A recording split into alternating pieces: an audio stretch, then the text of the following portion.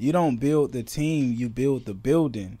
And then the team comes, it's like, bro, they built the stadium and then the basketball team came and start playing there. Like, you just build the building first and all the right people gonna come, all the staff, everybody you gotta hire. Like, you can't focus on building the team, build your product. Once they see the product they love, everybody wanna come be a part of it. Right. That comes with it. Like, a team is just something that comes with building something great, naturally.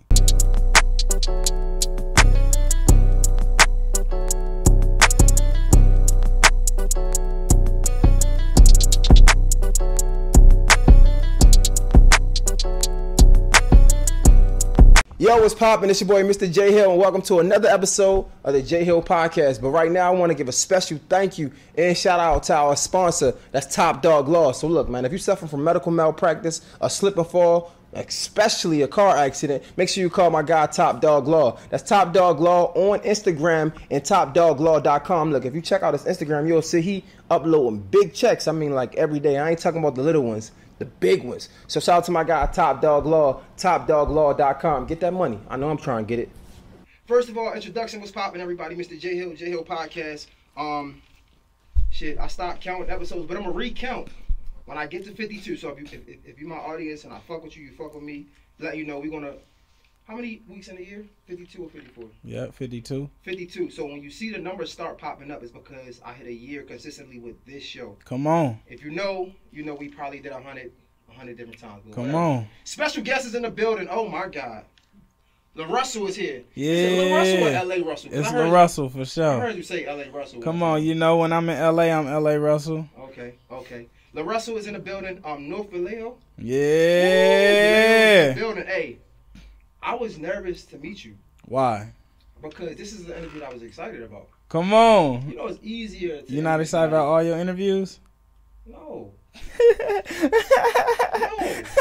This is business. Come on. It's business. Come on. Sometimes I'm like, oh, man. But I'm not going to lie. Sometimes those interviews be the ones that be great. Right. The ones I'm sleeping on, just being real. But this one. Yeah. You know, so I'm mad I did this. Because I didn't know it was going to turn like this. So my new tactic is when I'm DMing people now, I delete my old messages because I don't want it to seem like I'm a pest for real. So it just look good. So I had deleted my older messages when I DM'd you again. Huh. So you ain't see them. But I've been DM'd you like mad times. Yeah, I've been DM'd. Hey, you got through. You got through. I've been DM'd. Come on, shout out consistency and persistence. For sure. Yeah. What's good, man? Come on. Hey, let's say you ease the fear. Me and you definitely dope. I didn't know if you was gonna be that like the same person in person. Fire. Come on. How you feeling? What brings you to Atlanta, man? Man, lovely, man. We out here working. We making content. We doing interviews, PR. We just grinding. We got Revolt while we out here. We doing Revolt Summit on Sunday. That's finna be fire. You a part of that? Or Yeah. We got a panel. That's hard. What, right? It's Saturday? Sunday, Future Independence panel. Okay, so I might come Sunday. I got one ticket, so I was gonna come on Saturday, but I might just fuck with you. Saturday got some fire too, but yeah, Sunday we gonna get right. Come on. Damn, so you came down Atlanta for the panel. Yep. What made you made a couple stops? You went to DC. Yeah, we was in DC. We had a show out there at Georgetown, a speaking engagement, like an interview, little panel, and then we did a performance. So we spent some time out there with the locals, doing some interviews and shit, getting some content. Everywhere we go, we just working. That's hard. Yo, can you do me a favor? I'm sorry, bro. Can you cut that light? Is that light not cut on? Is it plugged up? I'm just like tedious. I see everything. This right here is under his. Yeah. I think it's on his side. Oh, no, it's on his I side. see. I got you. Is it like It wasn't plugged in. All right, bet. See, I'm just my bad, bro. I just. Yeah. Come on. Kind of like you. That's bro. how it go. Yeah. You got to pay attention to everything in this motherfucker. But yeah, so when you do those things, the people that hire you for the panels or whatever, are they paying for the flights or that's just all you? Definitely, man. Early on, I didn't fully grasp the business, so I used to like pay my own way and just get my payment for the performance. But now, yeah, we make sure all that's incorporated. You can't really say you ain't grasping business because we was just working. We making it work. Yeah, make it work. Right, definitely. But as you grow, you learn different shit, and it's like, okay, we need to include that in because sometimes it ain't worth it if you got to spend all your money on flights and hotels. Tell me one time that the money might not have looked worth it, but making that trip Man, I went to in 2019. I had quit my job, and I literally got a call probably a week later to go shoot at Vivo in New York. And I was like, bro, I was on my last bit of cash. I had some 401k bread and you know some tax money, and I was like, fuck, I'm finna go. And I took like 5 of the homies, and you feel me? It wasn't even paid. It was just an opportunity to get some content, but that shit was super worth it because that trip is actually the trip that made me come back home and be like, I could do this shit myself. Like I could start my own production team and we can make our own content. So that was one of the ones where it's like, monetarily we didn't gain, but we gained in every other way. That's hard. Yeah. That's fire. How many times you gotta convince yourself that, bro, it's worth it, man? Like, I might don't be lazy, don't be in your own way, just get it done. You still gotta do that to this day or not? Nah, not often. Like, you know, the things that's worth it now, like it's usually prominent and hyper present. Like it's not something that's really debatable. It's like this is clear. This is a good move. You know, at this point we know which ones is the good moves and which ones is like, if we go, it might be cool. If not, it'll be all right. Bro, there's so many places to go here. Like, right? Just bear with me, cause I was so excited to do this interview, and I was scared to meet you for a second, cause I'm like, man. Which is wild. I'm the most normal nigga out of all the. Nah, but you know, they say that on the. Everybody is right. Right? Until you meet them, and it's like, right. Bro, you are really just faking for an image so people can like you. Right. So I actually was scared. But having said that and thinking about that. Is it anybody that like you really fuck with and you really love that story and you met and it was like they really not who I thought they was?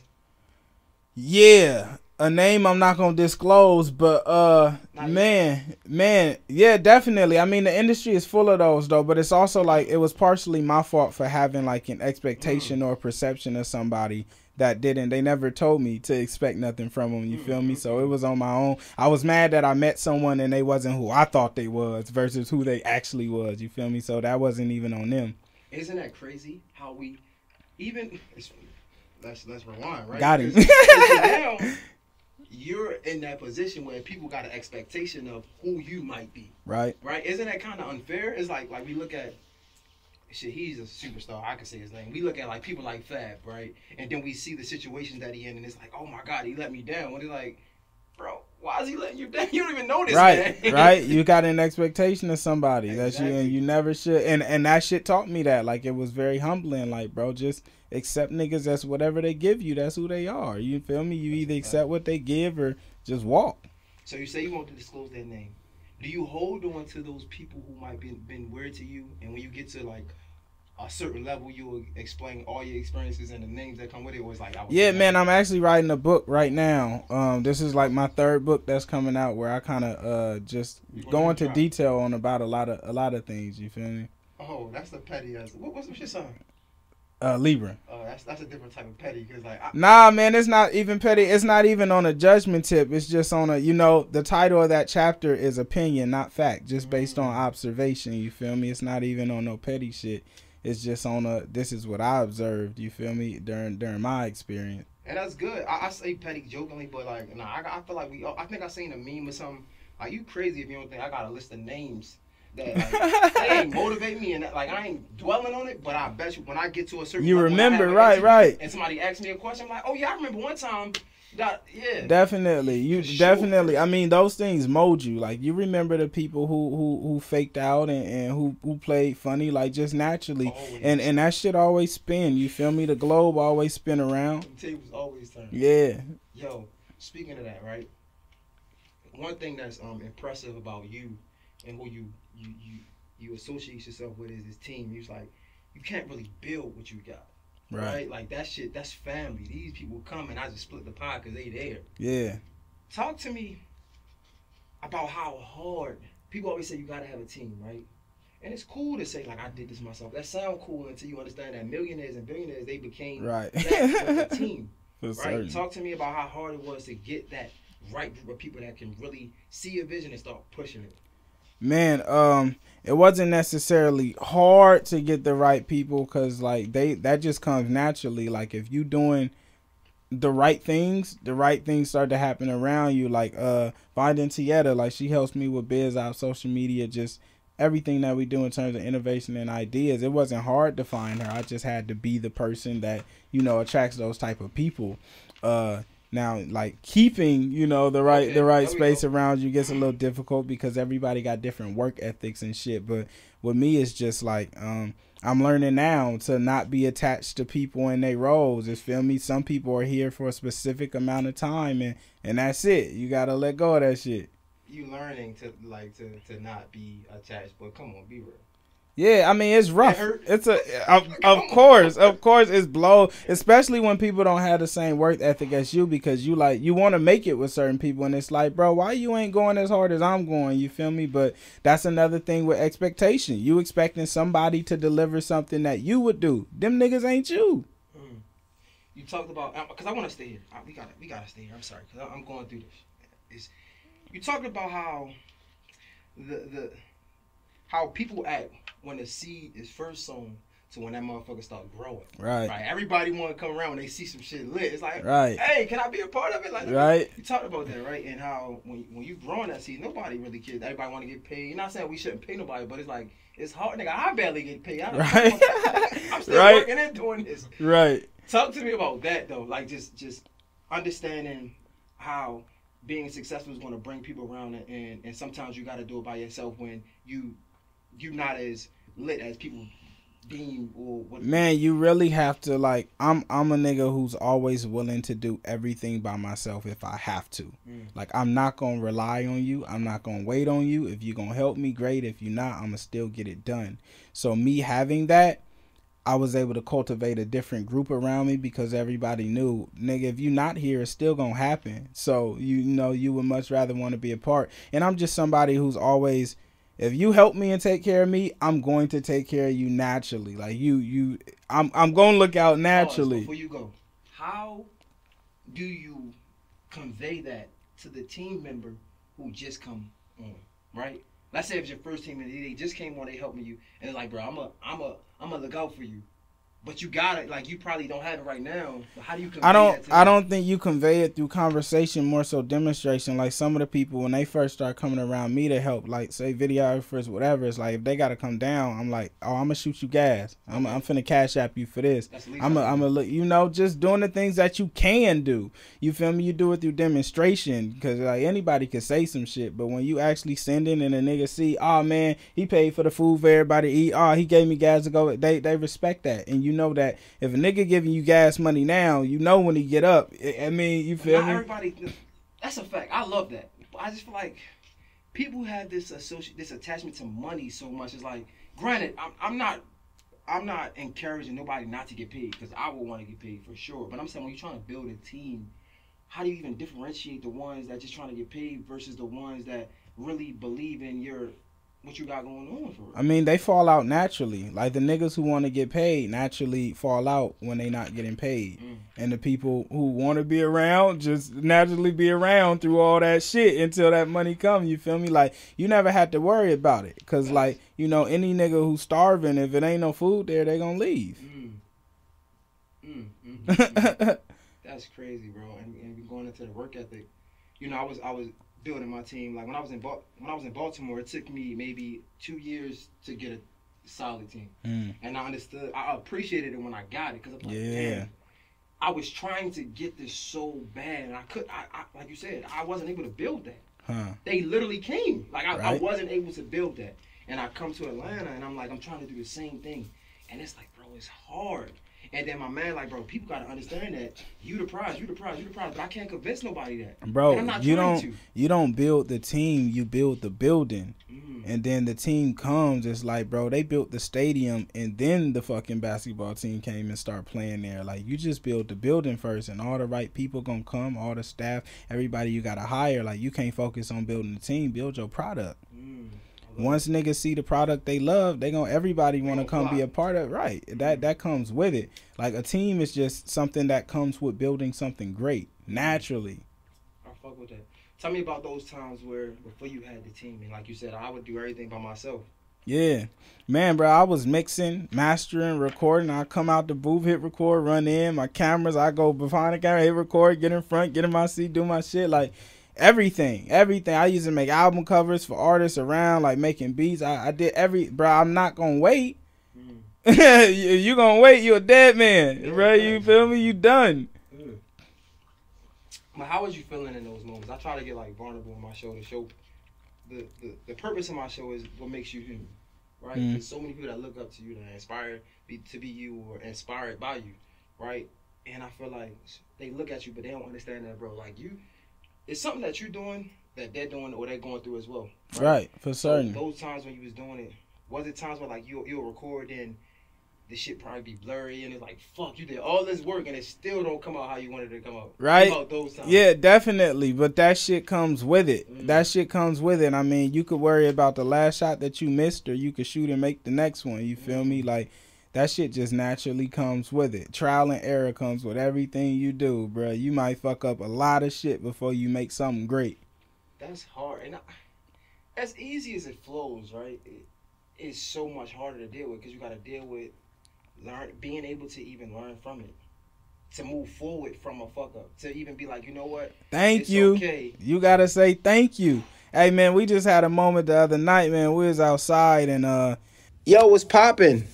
This episode is sponsored by BK Juices. Look, man, if you're looking for some drinks that's refreshing and that's also healthy, make sure you check out BK Juices. You can find them online at bkjuices.com. Social media, Instagram is The Real BK Juices and Facebook is BK Juices. If you want 10% off, all you got to do is go online at bkjuices.com, enter the promo code JHill10. You get 10% off. Like I said, if you're looking for something that tastes good, that's refreshing, and that's also healthy for you, check out my people at bkjuices.com. That's BK Juices.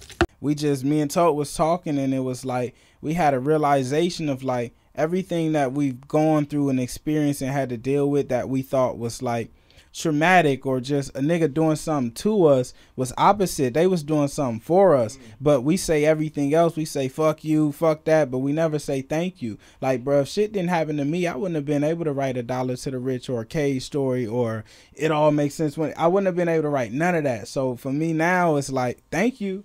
You feel me? I thought you did something to me, but you really did something for me. Thank you. That's and shit. I think you said it. And what was it? The LA Leaker shit. When the elevator broke, we still came up. We still came up, bro. What else you gonna do? You gonna sit in there and wait, or you gonna walk your ass up? It's simple as that. Sheesh, bro. Yo, tell me about. Damn, it's so much to talk about, bro. It's so much, bro. Like, so talking about percentages, right? Because you big on like.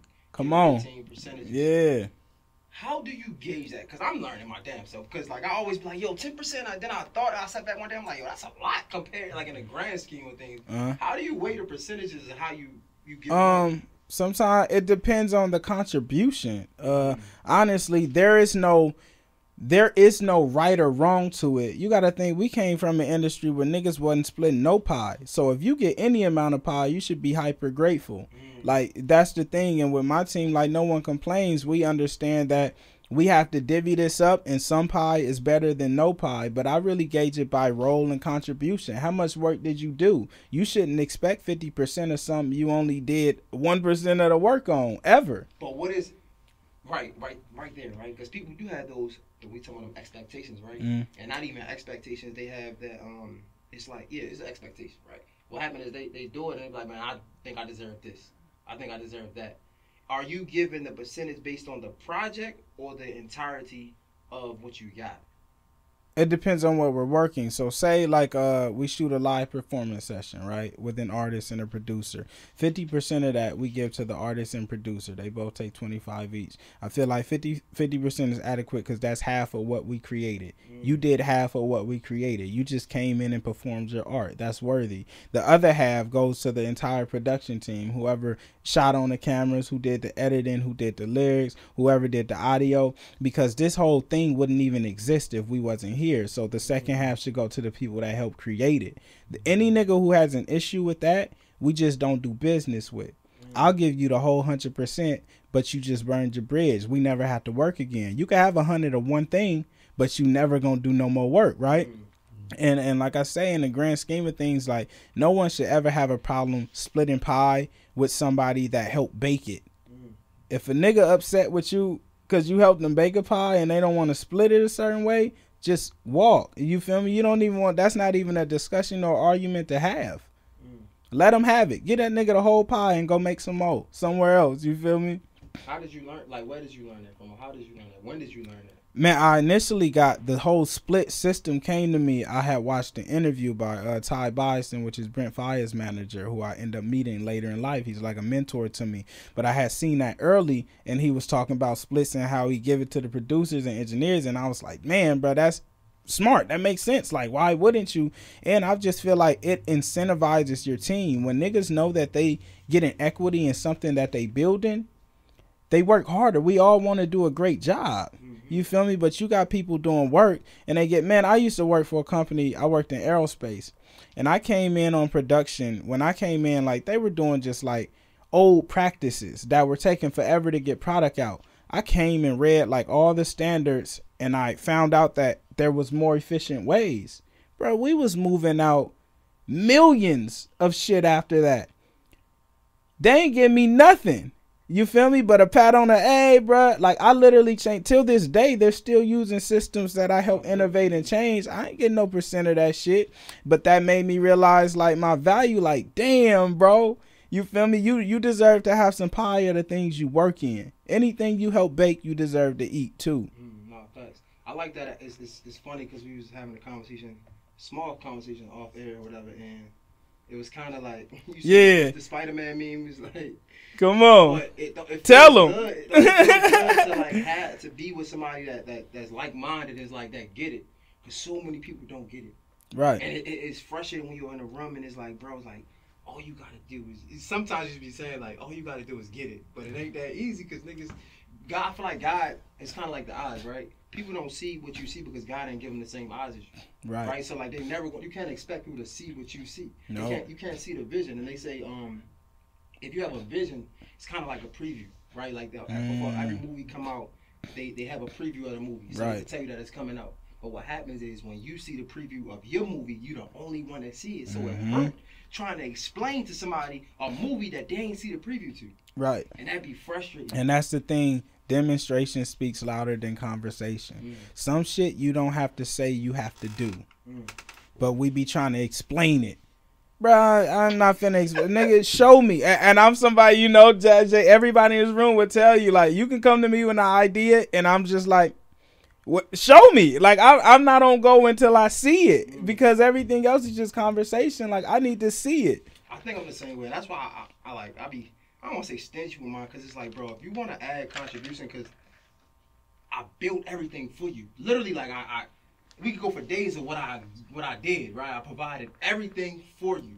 All you got to do is come in and put some effort in, and we can watch this thing grow. Right. What happens is people want to be a coach. I tell companies to this day, I did a photo shoot with Bellet, right? And I'm like, on my caption, I was like, what the fuck did I say? Let's go to it. What did I say? Because I remember saying this, and people thought it was cocky, and I'm like, nah, it ain't cocky. I'm not the type of person that's gonna be okay with anything, right? So what the caption was, I said, I never been a glad to be here type of person. I'm more so of a person that's gonna be like, I'm gonna show you why I belong here. Right. And I always kept that mentality. If I go in the company, if the company was big, it was never like, oh my God, thank you so much. It's what took you so long. and that's with all due respect. Right. Let me show you why you should have been hopped on this bandwagon. Right. You missed it for years, but it's okay because you got me now. Right. Let me just show you. Right. It's kind of like that. Like if you ain't showing me, then. Right. I mean, it ain't like niggas could talk forever, but it's like the people who. Everybody in history that we learn about in school or just through anything are the people who did something. We don't learn about the niggas who talked about doing something. We don't even know who them niggas are. Like, we learn about the niggas who did something, bro. They don't talk about the nigga who thought about making a cell phone. They talk about Steve Jobs, the nigga who made a cell phone. Okay. You feel me? Like that. That's how this shit work. That's how this whole life work. I want to shift gears for a second, right? You came from a two-parent home. Yeah. Right? And I think that's so special, weirdly, because in today's society, everybody want to celebrate a struggle. Like, everybody want a struggle. Like, and it's like, nigga, I had to struggle.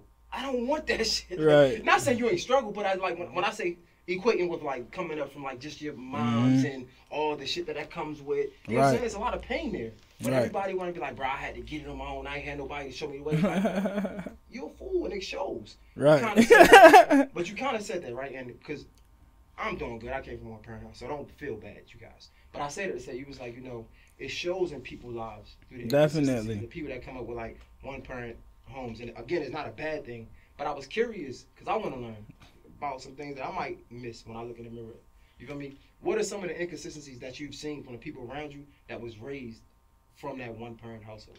Man, a lot of my homies grew up in one parent households, and it's usually like and even with me in a 2-parent household, that lack thereof could always exist, whether that's like lack of attention, especially with 1-parent households. There's like a heavy lack of attention. Like niggas want to be seen a lot. You end up growing up and doing shit because you want to be seen, because like your mom always worked, your daddy, nobody was there to watch, so you doing a lot. I mean, like you got a podcast, you feel me? Like that's like deeply rooted shit that we don't understand. You feel me? You want to be seen. That lack of attention, lack of affection, like you feel me? There's a lot that come with both. It's not even a 1-parent or a 2-parent thing. You feel me? Like that's just, it depends on what parents was there, what you got. Some people got 1-parent households, but they got nurtured far more than if you had 2. It just depends on who's in the house. It's not even about the amount of people in the house. It's about who's in the house. That's why I said you gotta be careful, because hopefully my girl don't watch this. She might see, because I be right. She finna get. I told you need to go to therapy, nigga. so, tell me about but you a pops now. Yep. Right. Can we? I've been for a decade. Can we get deep? Yeah, go for it. Come on. All right. So I'm a stepfather. So I've been for like 5 years now. Not a decade. Half a decade. Isn't it crazy? I don't know if you've seen this yet. But isn't it scary almost that like you can do your best as being a parent and your kid can still make whatever decision they want to make? Yeah. They could be like, it's like you could do everything in your power for them not to go down a certain way, and they still go down that road.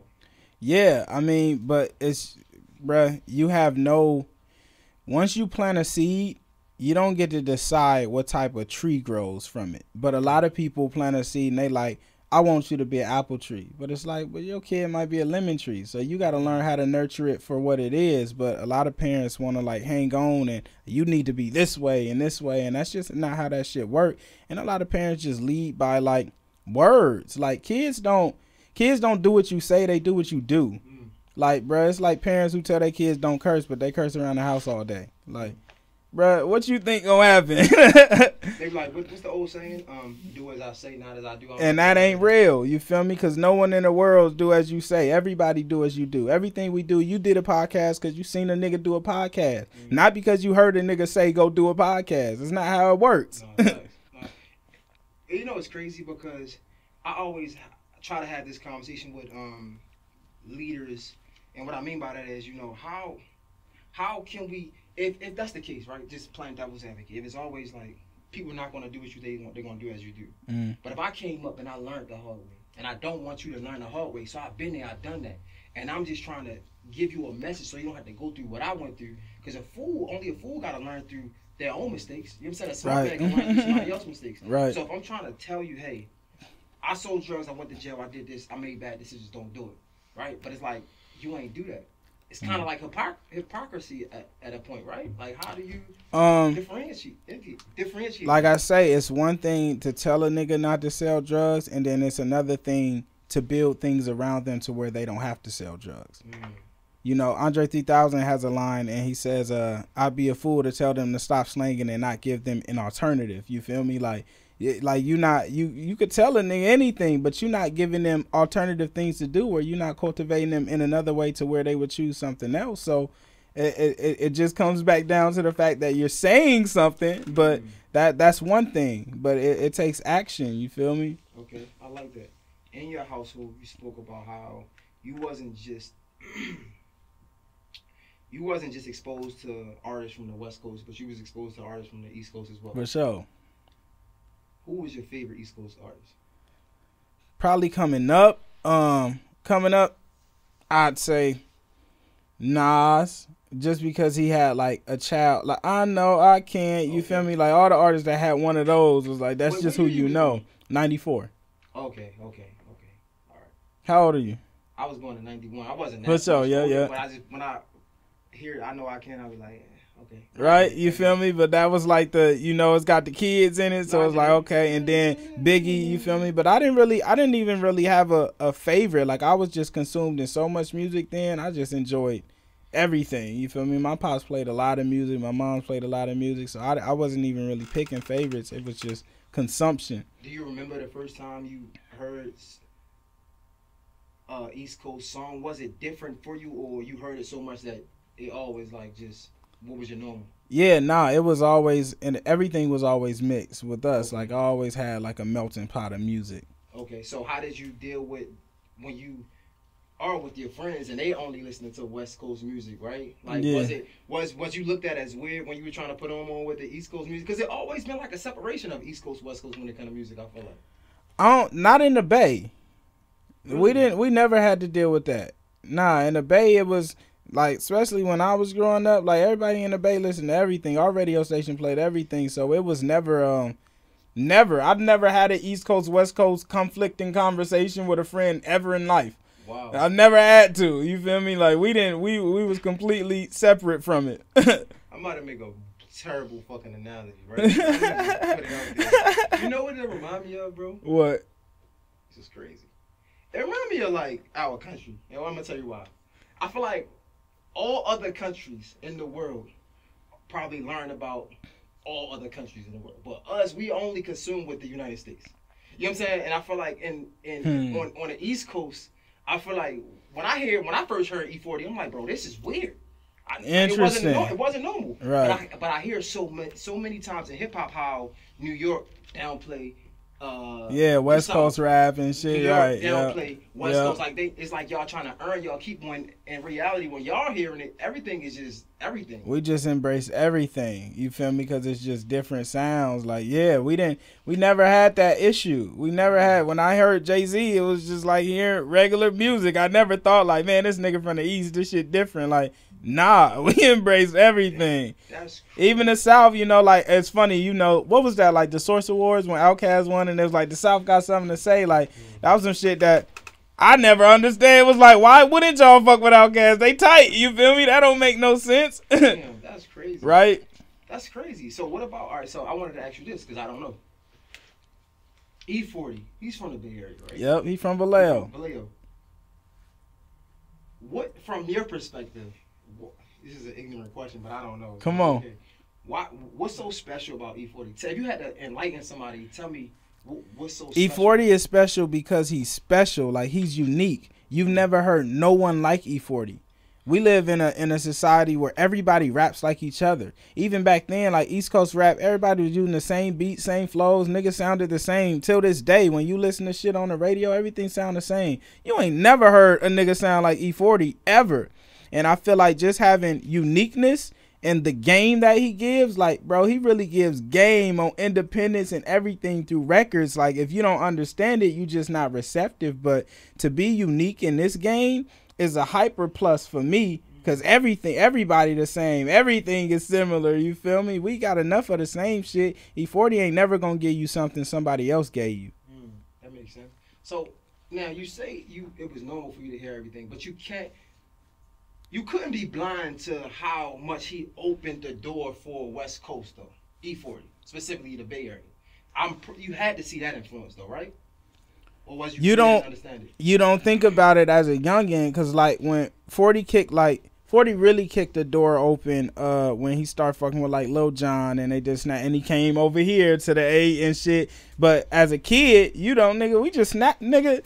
This it. we not even thinking about that. You feel me? So later on in life, as I grew and I became an indie artist and I had to tread these waters, it's like, damn, 40 did open some doors, because now people, when I say Vallejo, they like, oh, 40. Okay. Right? So now it's a different state, because it's like, yeah, people know what I'm talking about. So now they accept it. It's already nostalgia because they know 40 did it. They know 40's from there. They know Too Short. They know Mac Dre.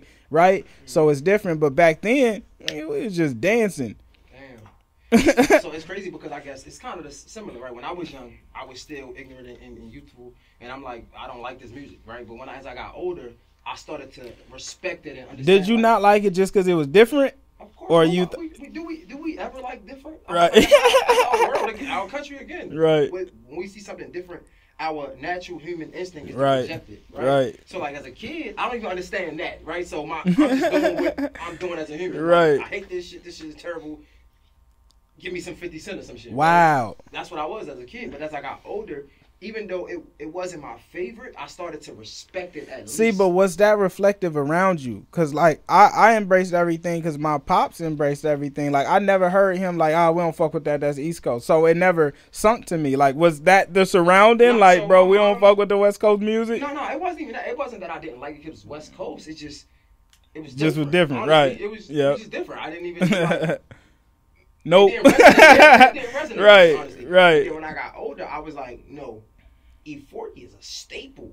Like this is E-40 somebody is that a cultural icon. and that's why I asked you because I really don't know, but I was wondering from your lens, right? Yeah. Like how was that direct impact? Was you even able to notice it? For certain, like I said, as a kid, no, but as a kid, you still knew that E-40 was a cultural icon. Like everyone knows who E-40 is. It's still a rare sight, and if you see E-40, you happy. You feel me? Like that's still a rare thing. So definitely his impact is gigantic. Like I said, a cultural icon. There's not too many rappers that made it to a level where the whole world knows him. I haven't met too many people who don't know E-40 is, no matter where you are. You feel me? And that itself, to come out of Vallejo, is a gigantic achievement. So when E-40 knows who you are. Yeah. Come on. Legendary. Come on. Legendary, man. Right? Fuck? Heartwarming. When you first get to even know that he knows who you are. Because y'all even got a song, like, even before that. Yep. When you just know that it's a possibility, but he know who you are, like, tell me the first time you found that out. Man, I think he DM'd me or he commented on something and then he DM'd me and was like, man, I just want to show love. And it was like, bro, this is wild. I don't flip out too much I don't think so. I don't flip out too much off anything that much. You feel me? But it was a moment because it's like, bro, I listened to 40 when I was in a car seat. So like, I mean, Too Short came to my house. You feel me? I've been listening to Too Short since I was a kid. So it's like, Too Short, come on. Nah, I don't. But my mom did. You feel me? Mom did. But to me, it's just like those are moments where it's like, man, bro, I really did my work. You feel me? I'm getting the result of my action. When the last time you had to measure, like, when the last time you saw something and it was like, oh no, like I'm really on a different level, and what was it?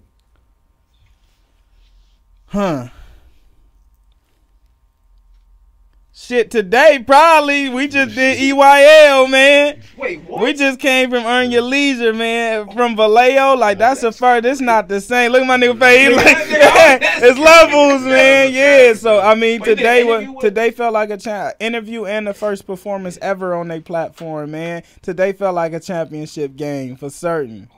You see my eyes, I'm like, and you ain't Yeah, flip come on, yeah. Let them know we in this motherfucker. Yeah, that's legendary, man. Incredible. No, it's one of those we all got it. We all was it, that's championship game energy. But yeah, I mean, in Breakfast Club, I came out of Breakfast Club. You feel me? We were on the sidewalk in New York. Yeah, but that energy is active. Yeah, definitely. It depends on the magnitude, but we've had a few moments that was like, bruh, this is crazy. I don't know if you can relate. I'm pretty sure you're a man. You're a guy like I am. Remember we was a kid, and it was that one drink that was fire, and like you probably did what y'all did. You went to the bathroom. Right. Hang the jersey up, nigga. You go to the bathroom. You look at the mirror like, I'm that nigga. Right. On God. No, I'm gonna let you know. Nigga. I work for this. You gonna know. Yo, so that's major. Who you think was the? Were you ever surprised by any of it? Like before EYL who was the last person before EYL? You was like, damn. They know who I am? Yeah. Diddy called me on FaceTime and it was like, right? That was a nigga. I had to hold on. You feel me? That was one of them moments where it was like, bro, this shit real. Right? This shit real. And isn't it like I don't know if you believe in like God or anything, but it's like confirmation. It's like That shit is real. Man, bro, it's a result of your action. Like I took a shovel and I start digging and I got a hole. That's what comes from it. Like I know. Come on, kept on digging and struck gold. Nah, This is the greatest story ever told. No facts, bro. It's crazy. I say that because like I was really, even this for me, like I love these conversations because you might not be the most popular artist or person, but it feels good to me because it's something that I wanted. Right, a lot of people I do because I'm building. Just being honest, I'll do like everybody knowing I gotta do this is a look. People gonna be like, oh my God, you did this person. Right. And the whole time I really ain't care to do that person, but I'm working. I can genuinely say like you were one of them people I like. Beautiful, man. Honor, you know honor. nah, for sure. Yo, I had some questions. This is one. When you Simba is somebody like that's before I say this. Simba's like your guy. That's my dog. Yeah, I fuck with Simba. Is he? How close are y'all? Because I see you post him all the time. Communicate all the time. We've just recently like really got into know each other. Like he comes to the crib and chill. We chop game and man, just it's just always love, just admiration. I just met Simba this year, but just like, bro, we've had to do the same grind. We've had to go through the same shit. He admires what I've built. I know how long he been at this shit to get where he is. So it's just like. That's just my dog. Isn't it crazy how the universe puts you around the people that you need to be around? I say that because like we all see Simba freestyles been going crazy, but it's like it's kind of like y'all cut from the same cloth almost. Yeah. But isn't it crazy that you would be placed around? Of course, laws of attraction, bro. So I asked that first because I wanted to go into this Russ. You got a situation with Russ. Yep. Right. You one project deal. Yep. 50-50. Yep. He know his shit. Isn't that?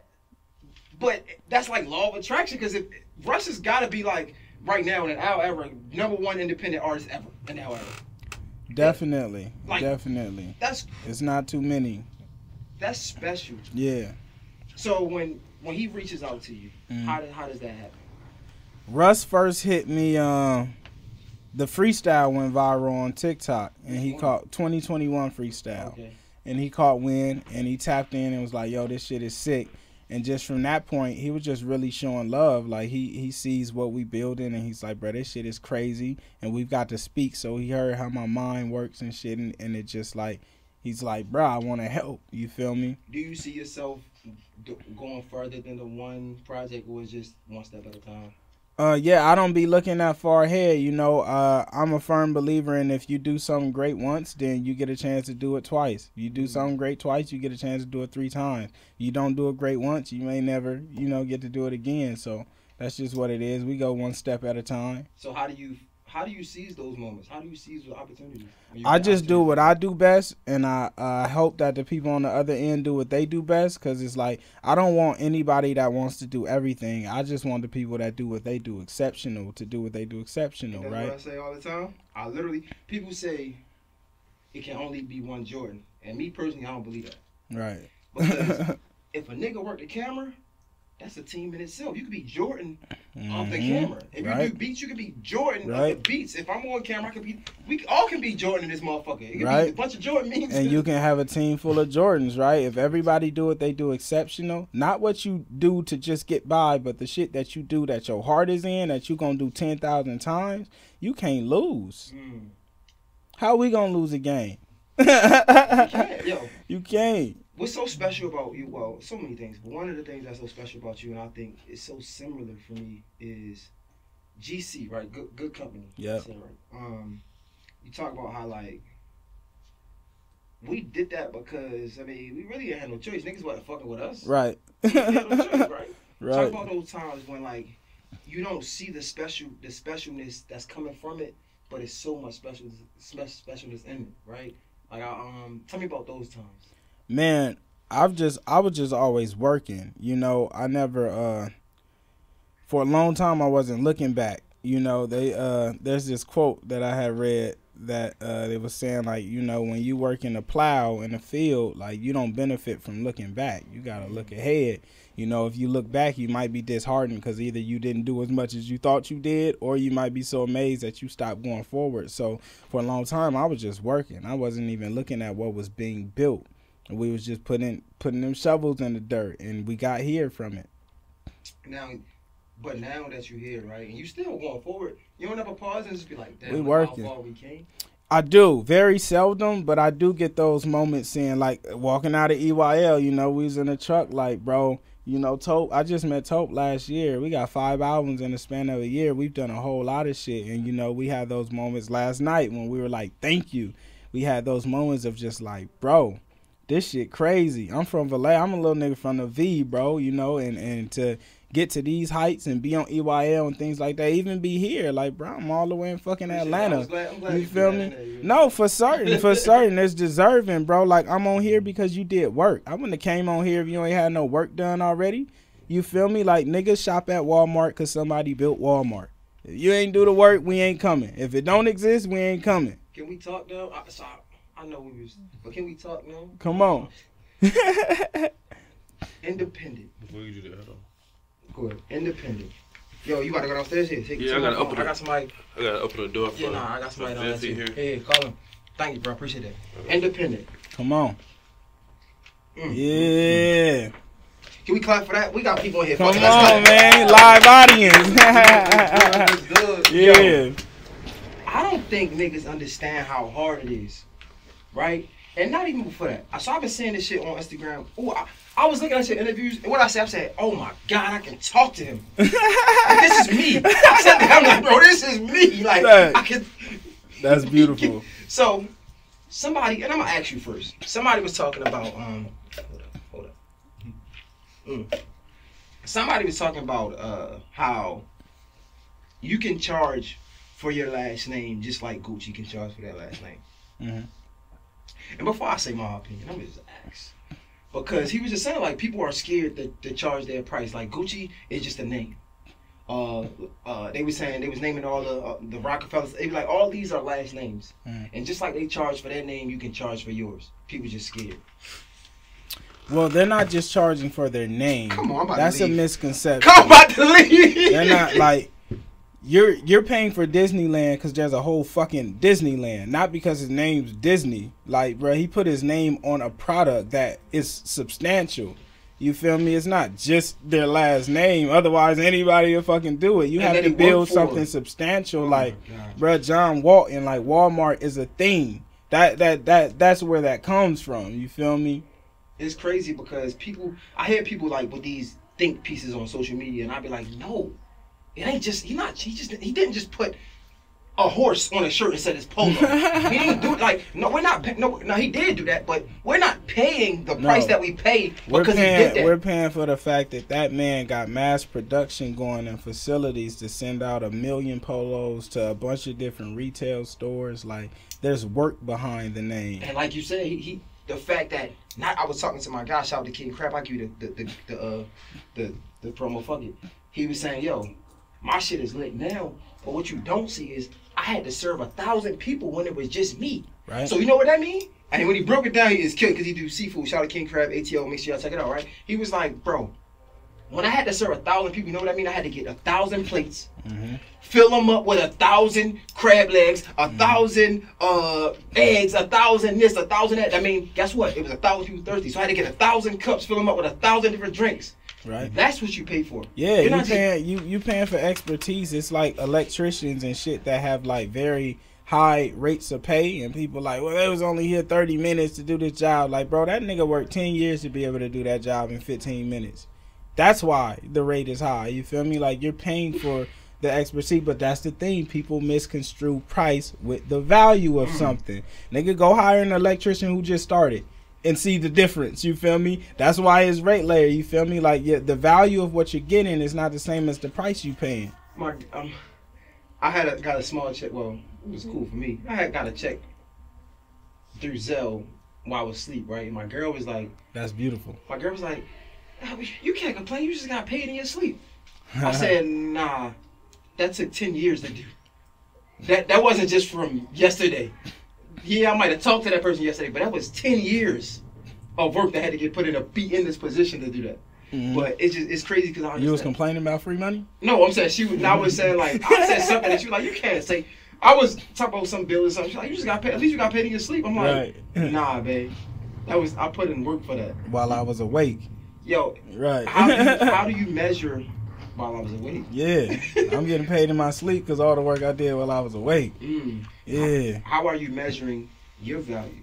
And how do you not get in your own way? Because sometimes you can think you're more valuable than the people see, or even than you actually are at that present moment. I don't think you could ever think you're more valuable than you are. You're as valuable as you think you are.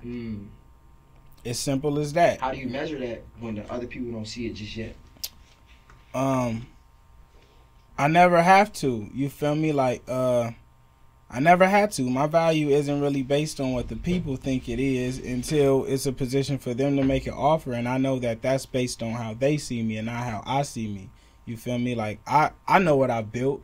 I understand what I built, so I don't really, like, some things come my way and it's an easy thing to walk away from because it's like, well, no, I spent 10 years building this. This just doesn't make sense. You feel me? It's not really a tough thing to have to equate when you know what you've done and the work you've done. Like, it's only hard to determine your value when you've been given shit and you don't know what you really worth. Like, you know, if you get signed and a nigga drop you off at the top of the mountain, you don't know what that climb was like. So it's kind of difficult for you to be like, well, I don't know if I'm worth this or that because you didn't have to work for it. So in those, what I mean, I guess, in those situations when deals are presented, right, and one would say 100% of something is better, 1% of something is better than 100% of nothing. So if somebody is bringing a deal to your table, right, being independent, and it's more than what you had, it's more than what you got, but it won't be more than what would be if you continue to go X, Y, Z amount of time. Yeah. How do you make those decisions? I usually base those decisions more so on the people and the infrastructure versus the money, right? Because you can get money from a lot of places, but you can't get good people from a lot of places. So I'd rather have less money with a great group of people than have more money with people that I don't really fuck with. I had to let that sit inside. Yeah, let it simmer. Yeah. That's gonna be a TikTok clip. Come on, easy. Oh, we got a few. Viral. That's Come on. Yo, it's crazy, bro. So like, right now, if you had to say where you were in your present moment, where would you say, what would you name this chapter of your career or your life? Mount Everest. Why? That's where I feel like we are. I just feel like I feel like I'm at the height of what I do. I feel like I'm creating new things in this space and in this world that haven't existed, and I've climbed. No, I was saying be careful. Oh, my fault. I'm about to get out. I've just been on a climb, on a crazy climb, bro, and it's man. So if this is Mount Everest, what's next? I think that I don't even often worry about like what's next, bro. I get that shovel every day and I go dig, and my hole keeps getting deeper and bigger. And like I say, I'm always okay with being wherever my actions have led me. Yeah, I think that was good enough, man.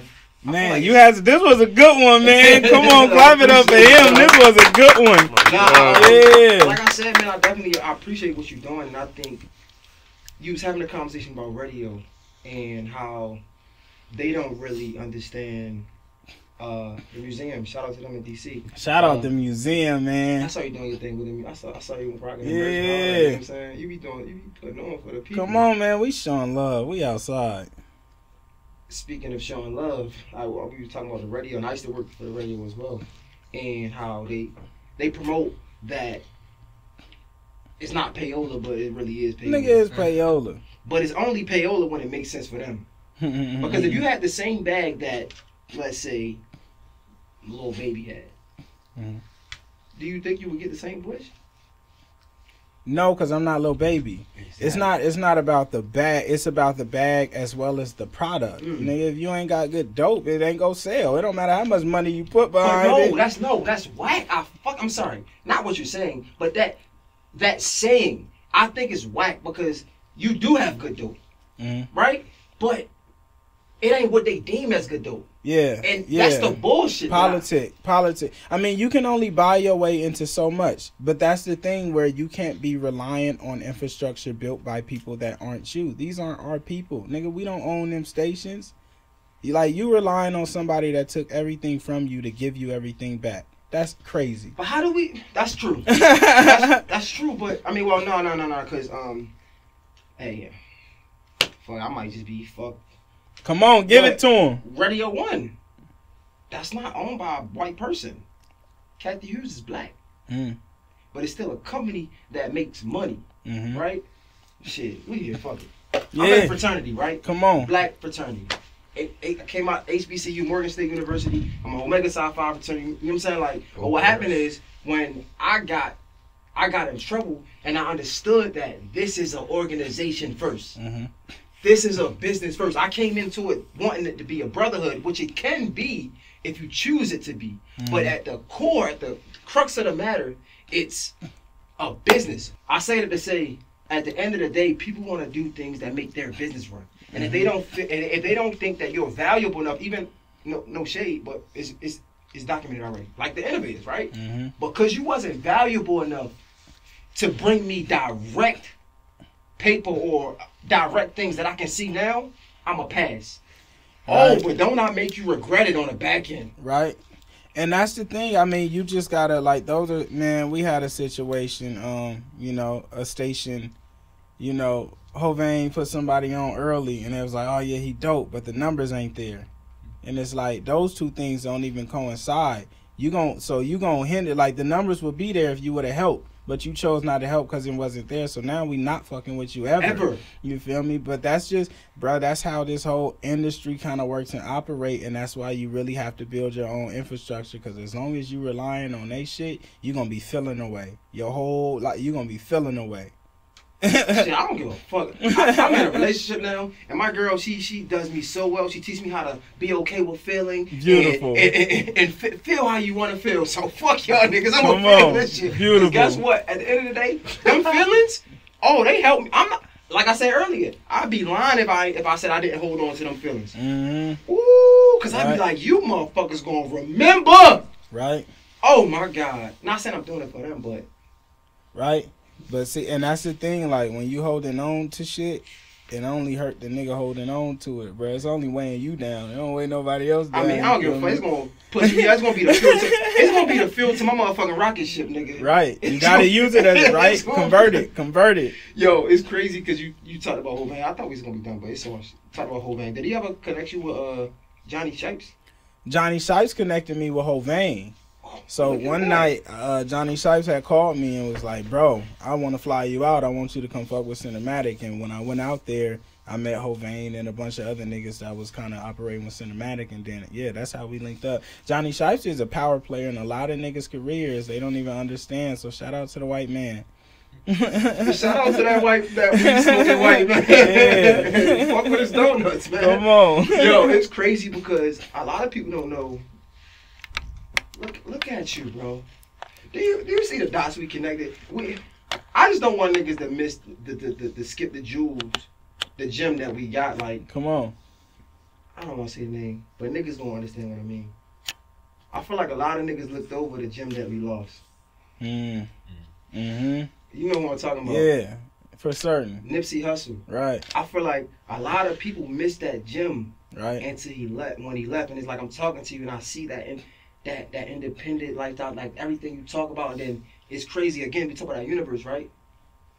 Johnny Shipes is one of the first people that helped cultivate Nipsey Hussle. Definitely. Right? Y'all niggas need to listen if y'all don't know. Yeah. But it's crazy how that same person helped get you right? Same path, same roads, bro. And that was one of the things that's one of the reasons I took that trip, because like in my mind I said, bro, Nipsey trusted this nigga, I'm a trust him. I'm a rock with him and see, you feel me, and make my own determination. But yeah, Shipes has had his hand in a lot of great shit. Mick Jenkins, Joey Badass, Big Crit. Yeah. He was working with my guy, the Lo-Fi guys.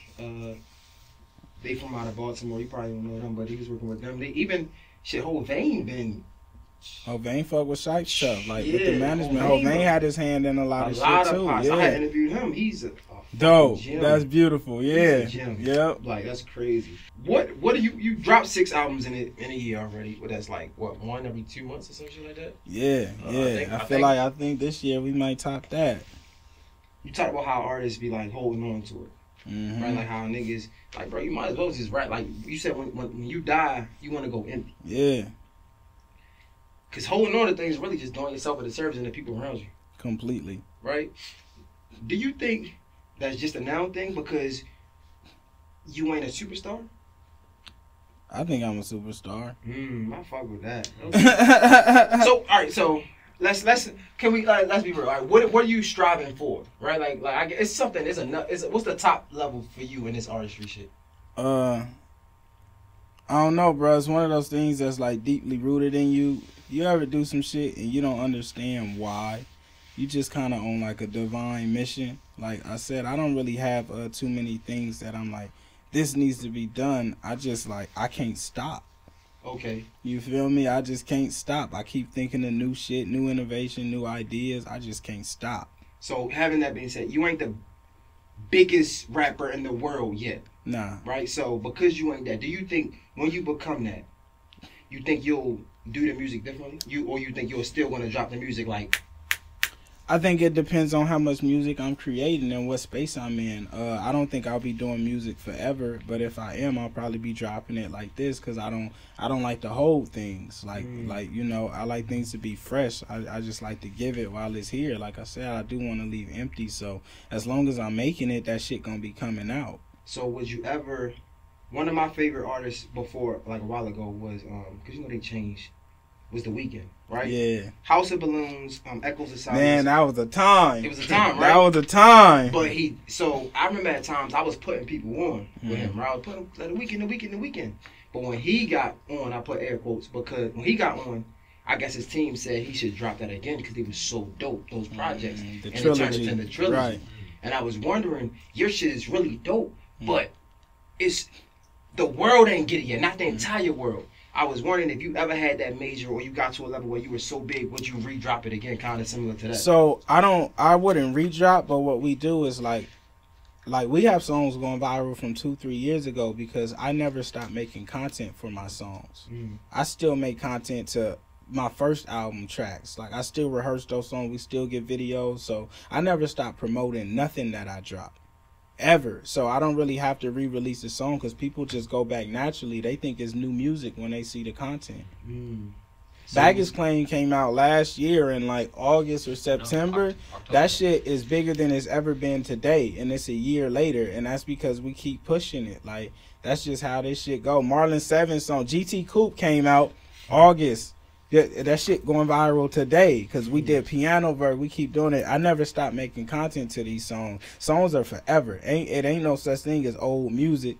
No, you do make that like timeless music, and that's what I fuck with it. I think I had in my old phone. I had a note list of like captions all of you, and I was I was wondering like, would you be upset if I did the No, captions do and your tag Dougie, you? man. Do I have That's to what tag you? you don't even gotta tag me, man. I know where it came from. I said, You don't talk like that. I know where it came from. It's crazy because like so it's funny. Like I always like two people. I feel like Party and Fontaine. I don't know if you know what I mean. Yeah, I fuck with Party Party. is like my like if I had to have an alter ego like somebody he talks some crazy shit on the Right. And I feel like you are like the person in my soul that I just can't get the words, but I be thinking it. Like so when you say something, I'm like, bro, that's how the fuck I That's feel. exactly right? it, right? I swear to God, like these niggas don't understand, man. Fact, like fact. you feel me? Like I think what you said, damn.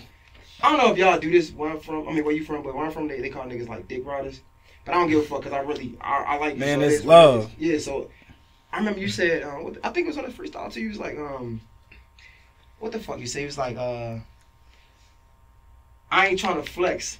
I'm really trying to inspire some niggas. I'm not the boss. I'm the owner. I could hire some niggas. You said that shit. I was like, bro. Yeah. LA Lakers. Come Yeah. on, bro. I'm not Niggas the not boss. knowing I'm the what the fuck owner. is I going can hire on. some niggas. Bro, come on, man. Like when you said, but I said it because every time I come on my podcast, I tell niggas all the time, like, I just want to inspire. I want, like I said, the purpose of it is what makes you human. I want your story to inspire somebody else. Like, damn, it ain't nothing that we never heard before. Right. But it's from somebody that I really fuck with, what I look up to. Bro. That's inspiration. And everybody delivers shit different. Like, I just, the past few years, I got really into Sadhguru. He's an Indian mystic.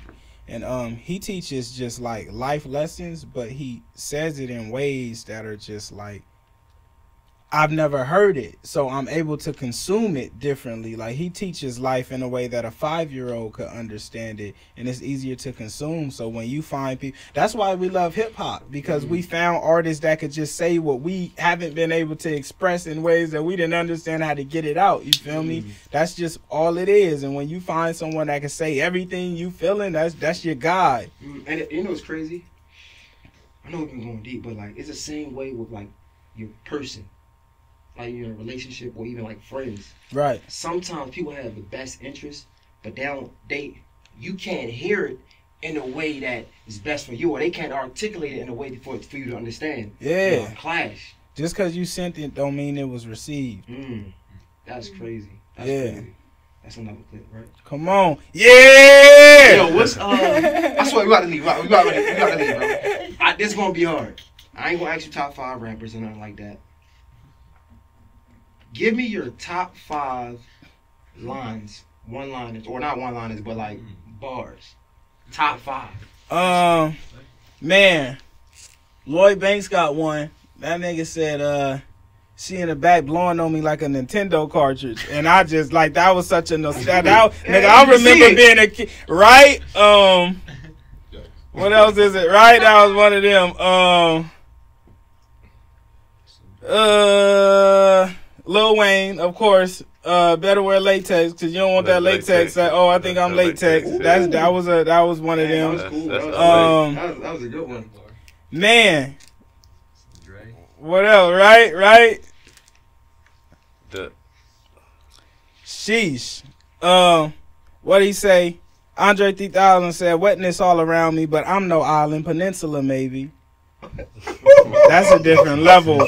That's a different level of rap, right? That's a different. I'm gonna end on them 3 because that's a different level of rap. You ain't give me no West Coast. So that was great. I like that. I might incorporate that. Right, that's a good set. That's a good set. But I wasn't talking about them.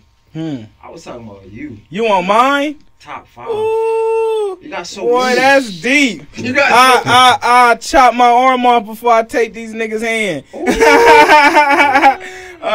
Man, it's endless on this end. It's endless on this end. Sheesh. In the end, I had a garlic naan with the curry. Niggas don't even understand that break one. It down. In the end, I had a garlic naan with the curry. You got pause. Hey, what I say?